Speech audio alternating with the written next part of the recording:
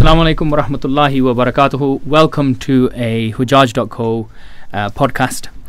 Today I am truly excited because of the guest that we've got with us. The guest who really has had an influence on my life, but for you guys I'm just going to go through a few things about the Shaykh that I have with me today. The Shaykh, his name is Shaikh Zulfiker Memon, and he is currently at the moment he is in Medina. He lives in Medina and he is a teacher there. He also is a guard at the Prophet ﷺ's grave. He's a member of the council of commanding the good and forbidding the evil, and he's in charge of the English section. He's been studying for years and years and years.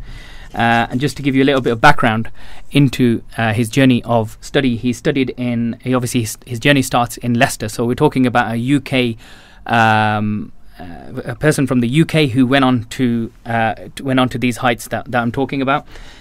So Sheikh started in Leicester. He then, after that, he went to Darul Uloom, Bury and Kidderminster, and he did his memorization of Quran there and became a Hafiz. After that, he went to Gujarat, continued studying there in Dabel. Sorry, I'm saying it in an English accent there. Sorry.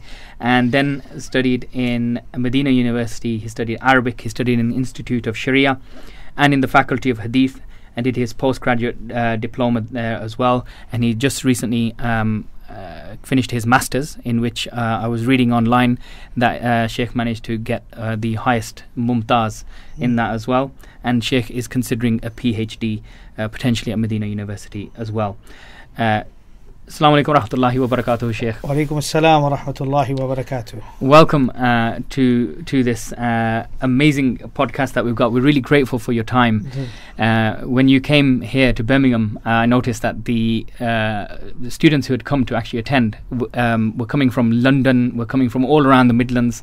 So the fact that you've given us this time, we really do appreciate it.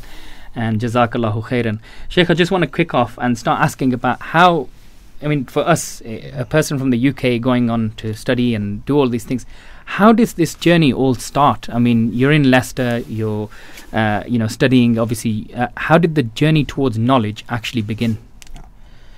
Alhamdulillah, wa salatu wa salamu ala rasulillah wa ala alihi wa ashabihi ajma'in. Amma ba'd. First of all, I would like to thank you and the organizers for allowing me to be present here today and to share a few words and a few experiences of my life. I ask Allah subhanahu wa ta'ala that He blesses this program and makes it successful. Ameen. And for those who are listening, that it be beneficial for them and that they may be able to reflect and take away something positive. Ameen. My journey with regards to seeking knowledge started, I was a young spoiled brat, as you wanted to say. I was the first grandson in my family. Oh, right. So I was very dear and beloved, by my grandfather. Yeah.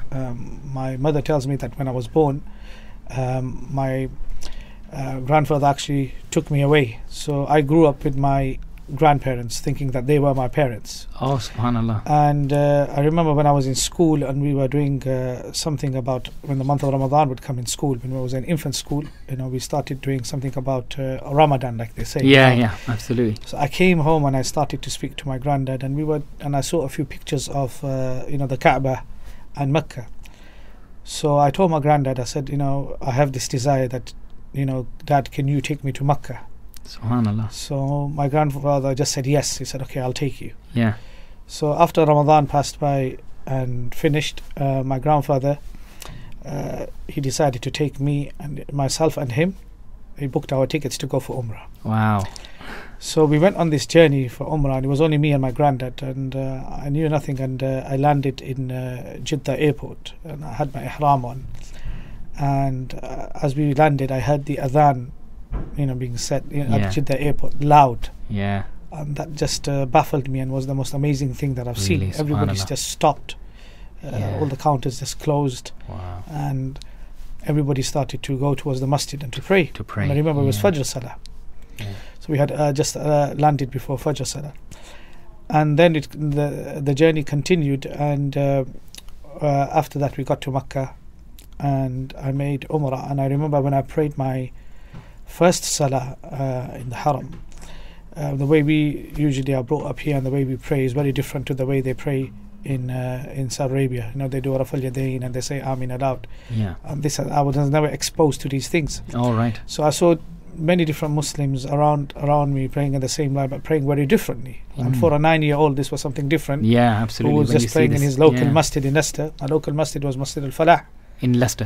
That masjid was opened by the Imam of the Kaaba, Shaikh Zulfiker Rahimahullah Ta'ala. I was there actually as a young kid when he came to open the masjid, when it was built. So when I saw all this, I started asking my granddad questions. Now my granddad was a very simple man. He was illiterate. He couldn't even read the Quran. He just knew a few surahs of the Quran. And so there was a lot of, you can say, dialogue between me and my granddad. And all these things were just happening. And a lot of things were being processed in my brain as I was seeing things. I was meeting people and I was talking to them. I was only 9 years old. This is in Mecca? This is in Mecca. Yeah. The incident that really changed my life is that after Fajr, we prayed Salatul Fajr, me and my grandfather. And you have these small buffets where they make you tea and famous sandwiches. Yeah. So I said to my granddad that I wanted the egg sandwich. The egg sandwich was very famous. They call it mulays in Saudi Arabia. All right. It's like an omelette type of a sandwich, really nicely made. They put this shatta, which is like a hot sauce. It's not really hot, but I've never actually tried this. I think the next time I'll look out for it. Yes, so they have this sandwich. So we decided to take the sandwich, and because I'm left-handed, I write with my left hand. We were standing there and we were eating, and I was eating with my left hand. Yeah. And all of a sudden, an Saudi Arab comes up, and he comes and he hits my hand, left hand like this. Yeah. So I got really shocked, and he says, "You're not supposed to eat in Arabic." He goes, "Don't eat with your left hand." He said, "La ta'kul bishimal." Yeah. And I looked at him and I was just shocked. Why is he, poking why did he hit my hand like that? So my granddad said that we don't speak Arabic. He said, "No, ma fi Arabi." The usual words that the Hujjaj they know. They always say ma fi Arabi. So he could speak English. So he started speaking in English, and he said to me that the shaitan eats with his left hand. Yeah. The Muslim should eat with his right hand. So I said, thank you. I said to him, "Thank you very much." And then he started asking the way we were from. Yeah. After he asked where we were from, he said to me that, "Do you know Arabic?" He asked me. And I said to him, "Yes, I know Arabic." So he says, "What do you know in Arabic?" So I recited the Fatiha. And he started smiling. He said, "No." He said, "Do you know what Allah is saying to you?" Yeah. So I said, "No." So he said, "How can you be a Muslim? How can you be a Muslim and say to me that you are reading the words of Allah but you don't know what they mean? Don't you think that you should learn the Arabic language and understand what Allah is saying to you?" Yeah. And that changed my life. So I said to my grandfather, "Dad, I want to go back to England and I want to go and learn Arabic." And I promised him. He said to me, "Do you promise me that you will learn the Arabic language and you will understand what Allah is saying to you?" I said to him, "Yes, inshallah, I will." So that's one of the ways of how my path for seeking knowledge changed. Before I went to Makkah, I had all these dreams that I wanted to be a pilot, and I wanted to be this, and I wanted to have my own restaurant. And in school, we were having this restaurants that we were opening. I was a manager there, so I had this dream. So when I came back with a completely different dream. I said to my friends, "I've changed my dream. I want to learn the Arabic language. I want to learn what Allah is saying to me. And the first thing I want to do is memorize the Quran." Wow, subhanallah. I mean, we at Hujjaj.co, we do this exhibition as well. And we always talk about how Hajj and Umrah will change people when they go over. I had absolutely no idea that Umrah was actually the starting point for your journey of knowledge as well. And, that really is quite inspiring. So, Sheikh, something I wanted to ask you was about your journey of knowledge. So once you actually got to that point where you decided, that's it, I'm going to go into and learn Arabic and I'm going to learn the deen of Allah. How did that journey go for you? Just give us a bit of background. So I went back to England and I was very excited. And you can say that I went into that mode where I was very Islamic. So I started reading books and started spending a lot of the time in the masjid. But I was a very weak student when I was in madrasa. Really? You can say so. I wasn't the brightest of students when I was in madrasa. Yeah. So you can probably say I was the third last or the second last in my class. Oh, really? Yes. Wow. So it was a big challenge for me at that moment in time. So on one side, I had this enthusiasm and this, you can say, zeal for seeking knowledge and wanting to learn. And then at the same time, I wasn't a bright student. I remember that I used to always come in the what we call imtihan, or the exams. Would always be second last or third last in my marks. Wow. So this continued for a few more years, 10, 11, 12, until I decided that my granddad said that if you want to learn the Arabic language, then you have to memorize the Quran. So then, subhanallah, I remember that when we were making Umrah, and my grandfather told me that for somehow he knew about this, and still till this day, he's passed away now, rahimahullah. I always wonder how he knew about this, and he said to me that if you drink Zam Zam and make dua, then Allah subhanahu wa ta'ala accepts all your du'as at that time. So at that time I made all my du'as. Really? And I made dua that Allah subhanahu wa ta'ala make me hafiz of the Quran. I made dua that Allah subhanahu wa ta'ala make me like the scholars. I knew I was a bit young, but I just knew I didn't know no scholars in specific. But I just said that I wanted to become like the Sahabas and become knowledgeable. So I came back, and the years passed by until I enrolled in my local masjid, and I started to do hifz. And then one of my teachers, who I was there, not only was I was memorizing Quran with him. Again, I was a very, very slow student. I used to memorize about 5 lines a day, and that was very difficult for me. So the class used to always see me as a weak student, and as a time waster, like you could say. And nobody had this hope that I would actually finish the Quran and do something like this. And then, subhanAllah, I just know that I started eating almonds. I started eating raisins. My mom was really trying hard for me. For the memory, to increase the memory. So my mom gave me a lot of support. May Allah subhanahu wa ta'ala reward her. But nothing was really, I wasn't progressing at that time. And then, subhanAllah, I can still remember that one day I just was asleep, and I woke up that morning, and I started memorizing the Quran, and I memorized the whole page. I can still remember it was the third juz, and it was لا يتخذ المؤمنون الكافرين أولياء من دون المؤمنين. I've still got that page marked.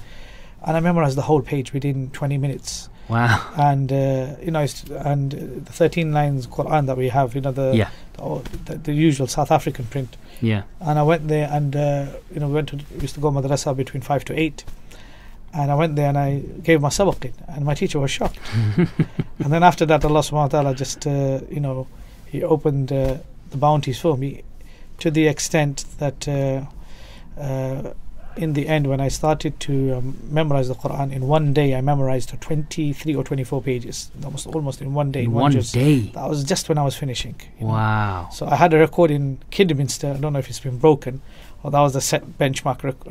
The record in Kidderminster. In Kidderminster, Madinah Madinah they call it. I think it was 23, 24 pages, almost a juz. I think it's the 25th juz. I remember. I memorized that. We used to have mutala between 5 to 7. And so I memorized a few pages then, and then I sat after dinner in the evening and after Fajr. And then when I went in the morning at 9 o'clock, our classes used to start, I think, past 8 or 9. So I gave 25 to 23, 24 pages of sabaq. More than 3/4 of the juz. Wow. And then Allah subhanahu wa ta'ala, that's how it really That's started. Amazing. That really is amazing. Subhanallah. And what you're saying right now is reminding me of Ibn Hajar, the story of Ibn Hajar, because he went and drank Zam Zam and asked Allah to become of the level of Imam al-Dhahabi, right?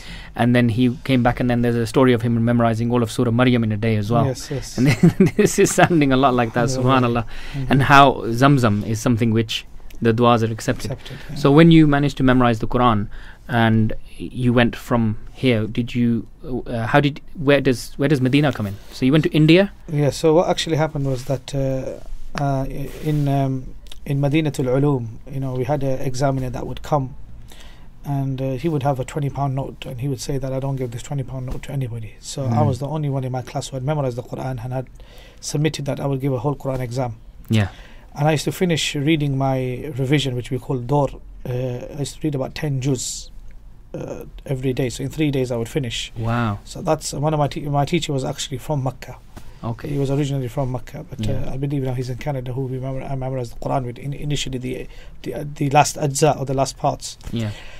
So he tested me for almost 2 hours. And alhamdulillah, I think it was 2 or 3 times where I could have made a mistake, but I went back and corrected myself. So at the end, he took out the £20 note and gave me the £20 note, and that we used to get a 51. First person to get a 51. Yeah. 51 is the highest mark when you hifz. Oh, you right. understand?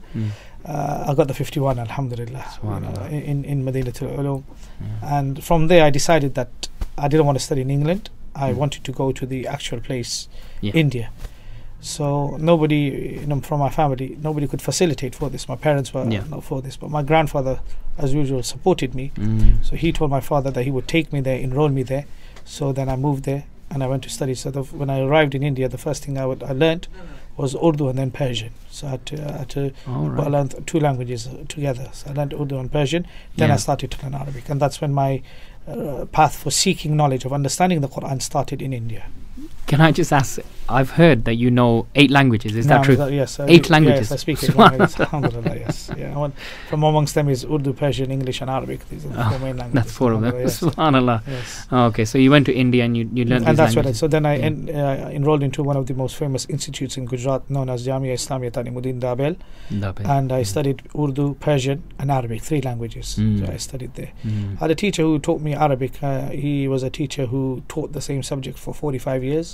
So he was very firmly grounded. Yeah. So I was honoured of studying my, the foundations of the Arabic language with him. Yeah. Kitab al-Nahw and Kitab al-Sarf, like they call it. Yes. Yeah. And then from there you went to Madinah University. So then I had some studies where I completed, because I had a lot of passion for hadith. Yeah. And when I was able to understand Arabic language to a certain level, I started reading a lot of books on hadith myself. Okay. And because of that, the surrounding environment where I was studying had more to do with fiqh. So I studied the Hanafi fiqh for, you can say, 5 to 6 years. Yeah. I studied the usul of the Hanafi fiqh. And then after that, I decided that I wanted to move on to a place where that place just taught hadith. Yeah. So then I was told that the best place for me would be to go to Madinah University. Oh, I see. So then I came back to England, and I was here in England for a little while. I finished college and then I applied. Yeah. And then alhamdulillah got accepted to study at the Islamic University of Medina. Subhanallah. And then you went to Madinah University, studied Arabic. Yes, so I went there and I studied Arabic. I already knew Arabic when I went there, but I wanted to get into the mode of studying because the medium of our education in India was the Urdu language. Yeah. And the medium of our education in Medina was Arabic. Yeah. So I wanted to get into the habit of being able to understand explanations in the Arabic language. Yeah. So that's why. And also another reason why I enrolled into the Arabic Language Institute is that I wanted to see their way of teaching. And like we have a TEFL in the English language, teaching English as a foreign language. Yeah. I wanted to see the Arabs of how they taught Arabic as a second language. So I could go through the whole system so that when I wanted to teach Arabic, I could learn from them and benefit from them. Yeah. So that was the other reason of why I also enrolled into the Arabic Language Institute, knowing the Arabic language. Yeah. And also the third reason was that it was given me an opportunity to attend the halaqat al-ilm in the Prophet's masjid and memorize a lot of other stuff, of not being pressured of learning something which I was learning for the first time. Yeah, absolutely. And then that paid off in dividends. So your journey of knowledge takes you through this route.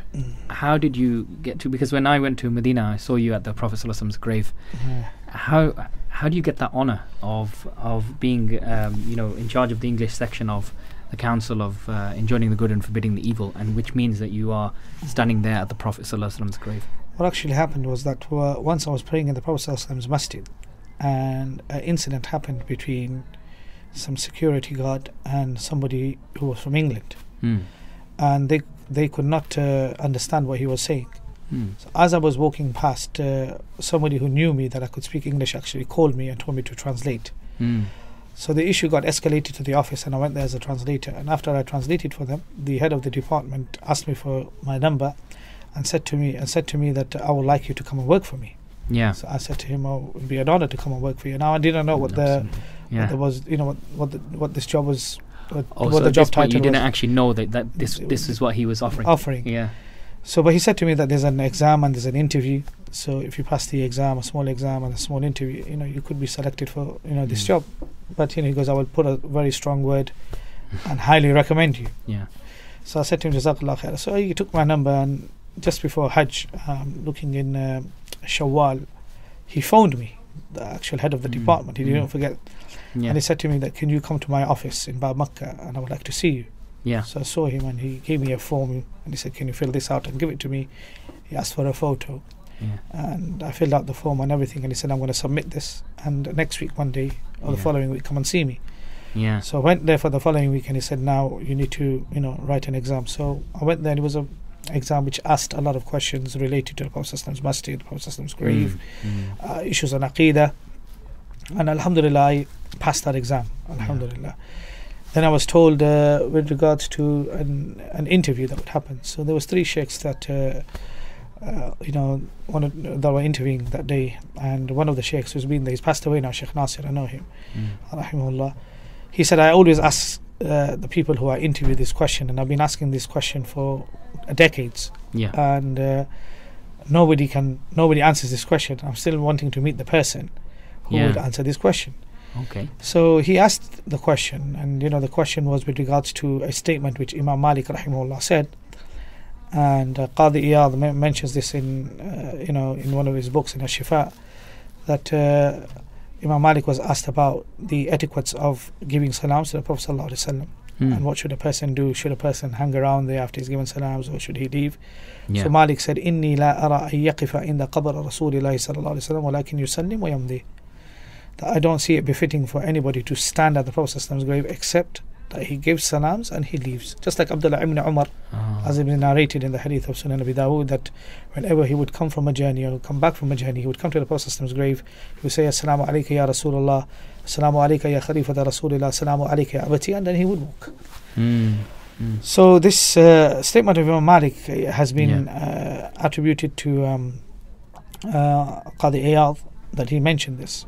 So he asked me that, is this mentioned? So I said, no, this has been mentioned in a book called Al-Mabsut, which is a manuscript book, and it's lost. But Qadi Iyad has mentioned this. So people usually give the reference of Qadi Iyad, but it's not Qadi Iyad. Qadi Iyad is just quoting. The Asl book is Al-Mabsut. Yeah. So he knew that I had known and I had done research. So he got up and he shook my hands and he said, wow. Which country are you from? And I said, England. He said, Khalas. He said to the other sheikh, he said, take this boy on. You're going to train him. Yeah.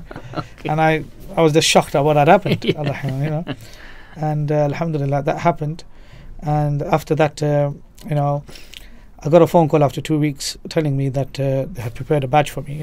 We have a badge that we wear to work on duty when you're working, because we have a lot of people of working around. It's a big yeah. masjid. Yeah. Not everybody knows you. So if you have a badge, you can pass through anyway. Nobody can stop you if you're talking. Nobody interferes. So they phoned me and they said to me that you need to come and start work on this day, and the badge was ready. And I went there. And when I went there, they told me to log in. We used to have a register. That we'd sign in and sign off. So I signed in, and I was given the badge, and the person said to me that you need to go down to the Prophet's grave. They're waiting for you. So I took the badge and walked out. And then I walked back in again. I said, I think you've got me mixed up with somebody else. They said, no, we know it's you. Her name is Zulfiker Ibrahim Memon. Yeah, so you go down to the Prophet's grave. I said, nah, you guys have definitely got something mixed up. So I asked him actually 2-3 times, and he started laughing. He goes, why do you keep asking me? Because I know where you've been allocated. So then I went down, subhanallah, and through Bab Makkah, we come through Bab al-Baqi, and I entered through Bab al-Baqi, so there were guards there, and I had a badge. So as soon as I showed them my badge for the first time, they moved out of the way. It was something really big. Wow, you just enter, They said, Faddal, Sheikh, go in. And then I went in, and there was a brother, one of our supervisors that was waiting there. He just came in, and he actually opened the gate where we get onto the Prophet's grave. It's quite elevated. He opened, he said, Faddal, ya Sheikh. Wow. Subhanallah, I went there, and I walked there for the first time. And behind the barrier. Just behind the barriers, and that was the most amazing feeling I've ever felt in my life. Wow, what an honor that would have been to walk there, and then you stand there and you guard the grave of the Prophet. I mean, that what's that feeling like? That feeling is just amazing, because this was the job which was the job of Ali ibn Abi Talib and Sa'd ibn Abi Waqqas. There is a pillar which is known the Ustuwanatul Harasa. That pillar was a pillar where the Sahabas used to safeguard the Prophet's house at night until the revelation came down that Allah subhanahu wa ta'ala is the one that's going to protect the Prophet. And this is the same spot? The spot is still there. It's inside of Baqi. Not Baqi, sorry, in Riyadul Jannah. Jannah, There's a pillar there, after the pillar of i'tikaf, the next pillar at the corner is known as Istiwanatul Harasa. That's where the companions used to start and safeguard. So safeguarding the Prophet's grave again is an honor, like doing the job of Sa'd ibn Abi Waqqas and Ali ibn Abi Talib. Exactly. Now, Jazakallahu khairan, Sheikh. This is some really insightful stuff, and I want to find out a little bit more about Medina and get some more knowledge on Medina and the etiquettes of visiting Medina and the history of Medina. But we'll take a short break here, and inshallah join us after the break. You're listening to the Hujjaj.co podcast.